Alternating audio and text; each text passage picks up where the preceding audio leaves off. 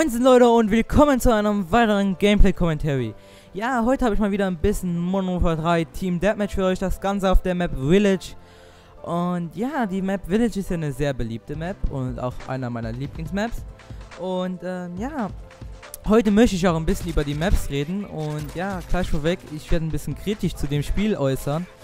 Das heißt jetzt nicht, dass ich das Spiel schlecht finde, das ist einfach ein Kritikpunkt, den ich habe. Und ja, ich bitte euch da einfach mal den ein bisschen zu respektieren. Und zwar muss ich sagen, das Map-Design gefällt mir persönlich überhaupt nicht. Und ja, das kann ich auch begründen. Und zwar, wenn man sich jetzt die Vorgänger von diesem Spiel anschaut, Plagueis, Code 4 und Mw3. Ja gut, ich habe jetzt World at War. Ja, World at War lasse ich mal aus, weil ja, zu dem Spiel sage ich lieber nichts, denn das Spiel habe ich nie gespielt, so wirklich. Und ja, da will ich jetzt nicht einfach so Sachen aus der Luft greifen, sagen wir es mal so. Auf jeden Fall, wenn man jetzt mal schaut, in Code 4 waren die Maps ziemlich einfach gehalten, in Plagueis auch und in Mw3 auch. Also es war noch lange nicht so viel, wie hier sieht man ja, da ist irgendwie ein Kühlschrank, 3 Kisten nebeneinander, da sind nochmal 4 Kisten, auf der Brücke sind 10.000 Fässer und ein Auto, was da gar nicht hingehört und ich weiß nicht, irgendwie wirken für mich, also die Maps auf mich zugestellt. Und ja, das stört irgendwie sehr das Spiel, ja, wie das Spiel sich halt spielt, weil ich habe so persönlich das Problem, dass ich sehr oft an Sachen hängen bleibe oder ja, dass die einfach meinen natürlichen Weg blockieren, irgendwie, sag ich mal so.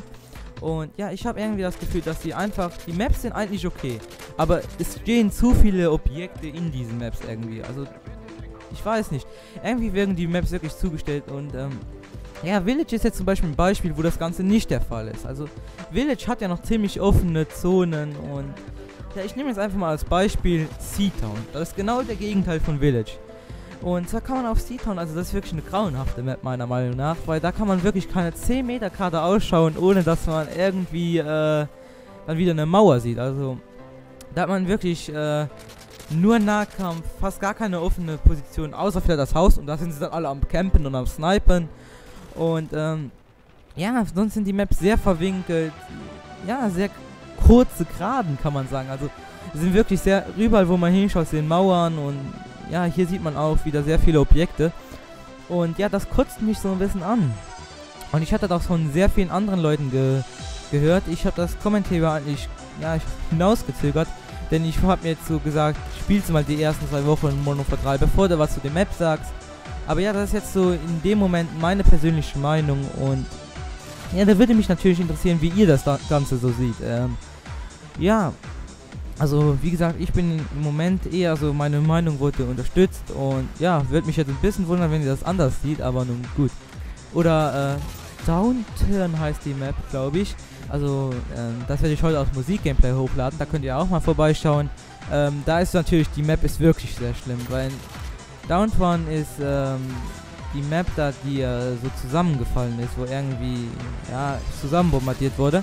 Und da sind ja wirklich überall diese Krater und Steine und Büsse und Fahrzeuge und was weiß ich, lauter unnötiger Scheiß, ja.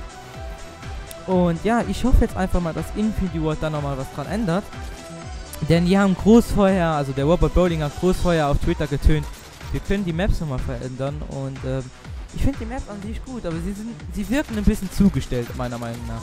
Ich denke mal einfach, Infinity Ward hat da versucht, ja, irgendwie den Grafikausgleich zu Battlefield 3 irgendwie wegzumachen, indem man die Maps zustellt, keine Ahnung. Und ja, ich erwarte mir jetzt einfach mal von Infinity Ward, dass die vielleicht in ein paar Patches einzelne Objekte von den Maps entfernen. Denn sie haben auch groß davor gesagt, sie können die Maps nochmal verändern und ja, wenn da mal ein paar Fässer weniger wären, hätte ich absolut nichts dagegen. Ja, so Maps wie Seatown und Downturn sind natürlich auch sehr camperfreundlich.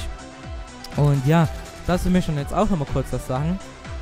Und mir kommt es so vor, als würde Campen sehr unterstützt. Also, ja, ich denke, das ist nicht gewollt, aber irgendwie diese verwinkelte Maps plus dieser enorme Schaden. Also das ist echt, das sind 2 Faktoren, die steigern das Campen enorm.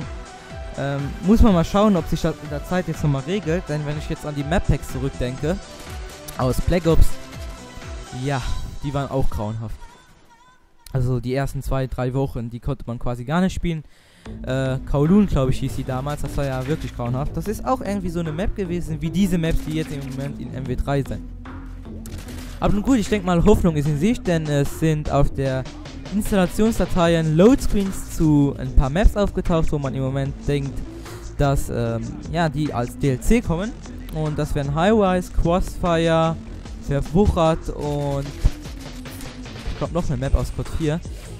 Aber nun gut, das Gameplay ist vorbei. Hier ist die Final Kritik. Mein Endscore ist 45,5. Ich hoffe, es hat euch gefallen. Wie immer bewerten und ich würde mich sehr darüber freuen, wenn ihr ein Abo da lässt. Dann könnt ihr auch immer schön weiter geile Mw3 Videos schauen. Bis zum nächsten Mal. Ciao Leute.